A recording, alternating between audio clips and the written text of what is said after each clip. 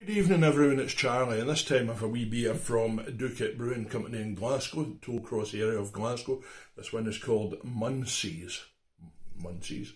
No idea, it sounds like something you'd maybe get after you've been smoking, something a wee bit unusual. That'd be Munchies.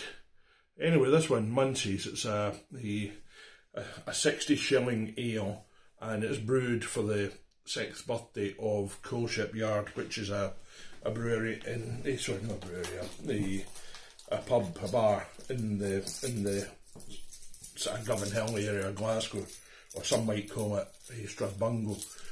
And anyway, well known for a good selection of beers. I've only been in a couple of times, maybe go in again at some point, but it's not a part of the city I'm in often.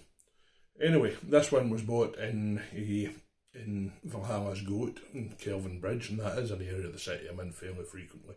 It cost me £3.65 for this, I think it's a 330 bottle, might be a 300 bottle, it's a 330. And look at the ingredients, it tells me that the carbs in it are barley, oats and rice hulls. So I suppose rice hulls, I suppose you get carbohydrate out of that, which will contribute to the fermentables. Now let's see how it looks. Did I say the alcohol percentage is not particularly strong? It is 3.4%, so a nice wee light beer to get the evening going. I noticed today that Harry from Dookit is sending a scatter beers down to London. Good luck with selling them. I hope you do fantastic. As we'd expect from a 60, a dark beer.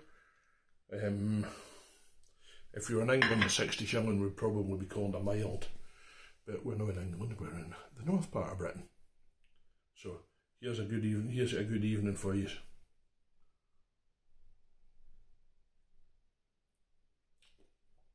Surprised this wee glass is actually a pint glass.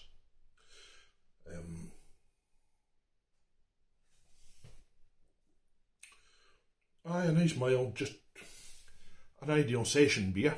If you prefer them dark rather than light in colour, this would be spot on for you. Have a good evening everyone. Ta-ra.